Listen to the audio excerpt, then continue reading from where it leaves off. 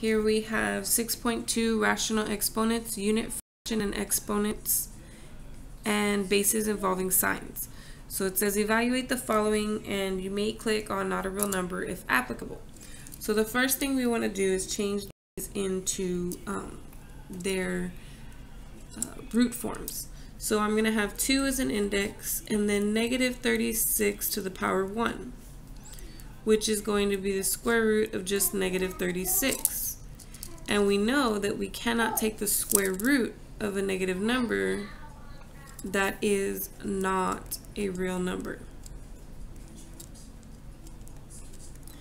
Then here, if we convert it over to radical form, we have the cube root of negative 8 to the first power, which is the cube root of 8.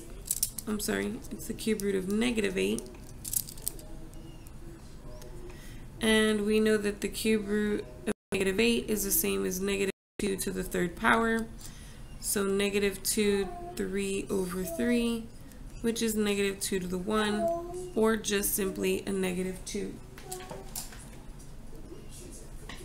Then here, if we change this to radical form, this one you have to be careful.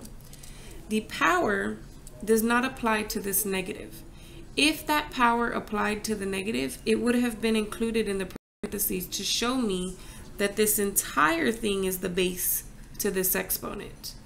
But since this negative is not in parentheses telling me that this entire thing is the base, that means that the only base here is 81. Which means the negative is just going to float over, and only the base of 81 is going to be converted into radical form. So my 2 index and then my 81 to the power 1, which means negative square root of 81, which means negative 9. Same thing here, the only base I have is 64, the negative is just out in front. If they wanted me to include the negative as the base, they would have had it in parentheses like they did in part A and part B. So that's probably going to be the biggest issue that will happen with this problem. Index is 3, power is 1, so negative third root of 64, which is negative 4.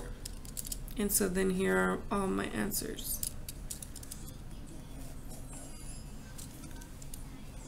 So be very careful when putting these into their forms.